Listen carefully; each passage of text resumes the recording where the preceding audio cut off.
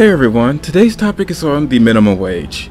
This topic is very interesting because the more I did research on this, the more complex it became. You can't just give a lazy answer to this and hand wave opposition. I'm going to give everyone the general pros to raising the federal minimum wage and the general problems of doing so. After that, I will share my solution to this problem. Once again, I'm no expert economist, but I made sure to present everything here as accurately as possible because there is little room for error. There are some strong opinions here whether or not you're for increasing the minimum wage. Hey, what's that bat for? I don't know. Just hoping I don't have to use it. As of this video's upload, the federal minimum wage in America is $7.25 per hour, but on the state level it varies quite a bit. States like Alabama and Idaho adhere to the federal minimum wage of $7.25, and other states go for much higher, for example, $13.79 per hour in Washington. The reason why each state has its own different minimum wage is likely due to each state having its own different cost of living, economic climate, geography, or due to fiscal policies within it. Keep that in mind because I'll return to that later. When people talk about raising the federal minimum wage to $15 per hour, they aren't saying immediately. Anyone saying it's an overnight switch from $7.25 to $15 per hour is either ignorant on economics or is trying to interpret other people's arguments in bad faith. That's the internet for you. I always knew you were a postmodernist libtard. You think you could say everything's a social construct, so everything can mean anything. What the heck does that have to do with whether or not cereal is a soup? It has to be gradual to allow businesses in areas with the $7.25 wage to adjust to the increasing amount. Much like a rapidly changing environment will diminish a species' chances to adapt and survive in it. A benefit of raising the minimum wage is that it will help those who are below the poverty line struggling to make ends meet. A stagnant $7.25 minimum wage is not good when the purchasing power of a dollar is decreasing and the cost of living is increasing over the years. Working at that rate of pay full-time is not enough, and it's stressful knowing that one accident is enough to set you back.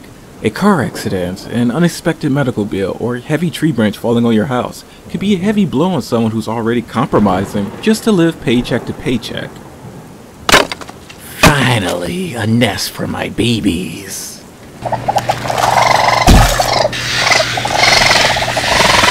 Perfect. Some people will pull up Google and counter this by saying the household income has been increasing over the years, but it's not increasing as fast as inflation. Another benefit to raising the federal minimum wage is that it can narrow the racial pay gap because Black and Latino people often work in lower wage jobs than white people. As you can see here in comparison to Black and white people, the wage gap has been getting worse since the year 2000.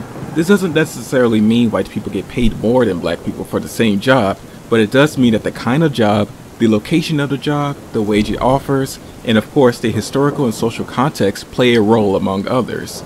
Just to quickly touch on this part, I bring up race as a way to explore how a subject interacts with certain demographics. I get the mere mentioning of it can get people excited, to say the least. Just know I'm using race as a tool rather than to bait people into outrage. So I touched on this a bit in my UBI video, how location plays a role in opportunity. You're going to have a hard time finding your dream job of $30 per hour in a poor or underfunded neighborhood. So this all seemed very compelling and could help a lot of people. But could there be unforeseen adverse effects to raising the minimum wage to $15 federally?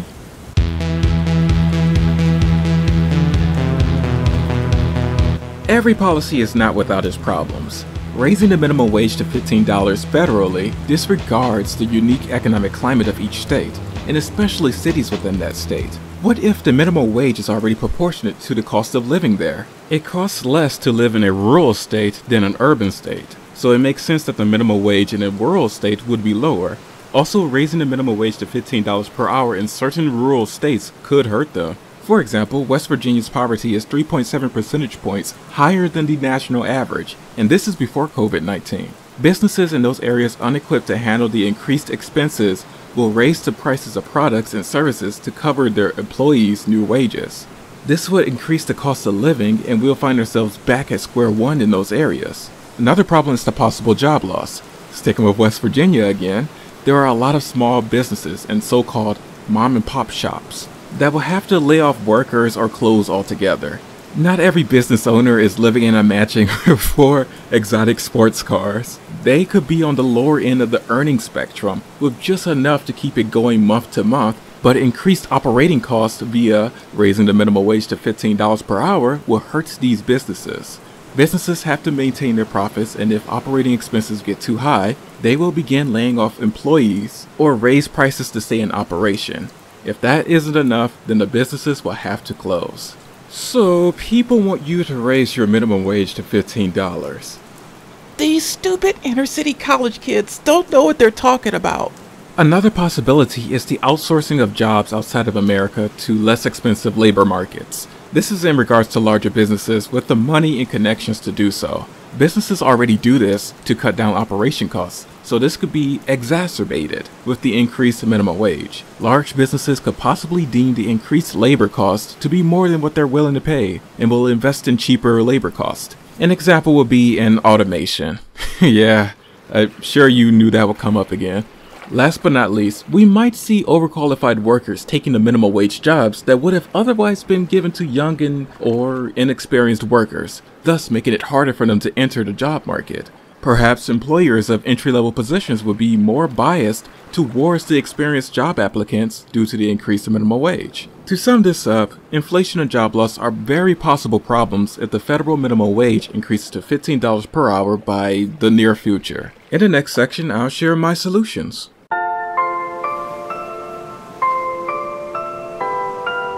I believe what makes this topic a firestorm online is that no matter what stance you take, you're going to get crapped on. Yeah, that's online politics no matter what topic is being discussed. We gotta fix that. Considering the pros and cons of raising the federal minimum wage to $15 per hour by the near future, I'd say I'm all for it state-wise.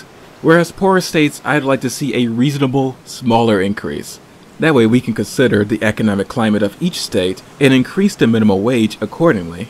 Now that I think about it, this would mean I support a federal increase to the minimum wage, but not at $15 per hour. However, for the states that can maintain it, push for $15 minimum wage. The cost of living in America is going up, which means the American workers' wages should increase along with it. I get that each state has its own unique problems, so this is the best way to consider that. If a state's economy is on the poorer side, I don't think increasing the minimum wage there to $15 is going to help it. I want to talk about this one talking point people bring up in support of a $15 federal minimum wage. They will post something that says CEOs earn 320 times as much as the average worker, and that's why these companies on the higher earning spectrum should raise their entry-level positions to $15 per hour. In 2019, this huge amount of $21.3 million in compensation for CEOs that's been increasing over the years is a contributing factor to increased inequality when it comes to workers' pay. Basically, CEOs receive compensation based on their performance. If a CEO is bringing in profits for investors, their compensation is higher. It should be noted that there are different kinds of compensation. There are cash-based salaries, bonuses, stock options, and stock ownership. Moving back to the original source, it says that what's causing this increased compensation is due to stock-related compensation. Stock awards when vested and stock options when cashed in rather than granted. The problem with stock options is that when shares go up in value, CEOs make a lot of money from options, and when it goes down in value, they can swap old option shares for new low-priced shares, which decreases the risk of losing money from this. This points to CEO compensation not reflecting the value of their performance as intended, but rather how can CEOs use their power to set how much money they are paid. Yes, this is a problem, but unless I'm missing something here, I don't see how this relates to the minimum wage topic. Even the source itself doesn't relate this to minimum wage, and I think raising the minimum wage wouldn't stop CEOs from doing this. In fact, I think they'll get more greedy. What's needed here are policies specifically designed to limit their ability and reduce incentives for them to do this. It's time for a revolution. Stop that. There's still time to turn things around. Here's this one con I saw floating around the internet, but I didn't include it. Someone mentioned that $15 per hour would make people complacent in entry-level positions. They were meant to be a starting point, and then you work your way up to be a manager one day. While I get the sentiment, I disagree, because the $20 to $30 per hour range is enough to cover your basic needs. $7.25 per hour goes by fast, no matter which state you're in. So I think $15 is reasonable, based on the state. Also consider that many times life does this thing and you end up in a low wage position longer than you were expecting. A lot of low wage workers are not teenagers. 88% of low wage workers are older than 20 and a third of them are over 40. These are people whose adult lives are beginning or in the middle of it all. Raising the federal minimum wage somewhat will help these people who probably have families to raise. If you want to aim to be a manager or you finally landed the position and you want to encourage others to do the same, great for you, but let's help the people who aren't there yet. So here's where I stand economically for those who are curious. I'm for a capitalist system mixed with social policies. If you want to be technical, a social democrat. He's a cubby. Kill him. To be honest, I don't think just raising wages will fix everything, because I believe there are systematic problems that need to be addressed. The workers' wages and inflation seem to be symptoms of the problem, rather than being the heart of it. Once again, I'm no economic expert, and I'm learning as I go. Feel free to correct me if I got something wrong, or give head pats for getting something right. Ooh woo. Even if we disagree. Even if we disagree in the end, I hope something of value is gained through the exchange. So that's my minimum wage hot take. If you want to keep the channel going or help fund my upcoming series, you can become a patron. The link is down below and any amount is greatly appreciated. Anyways, I gotta go. Be nice to one another and take care of yourselves.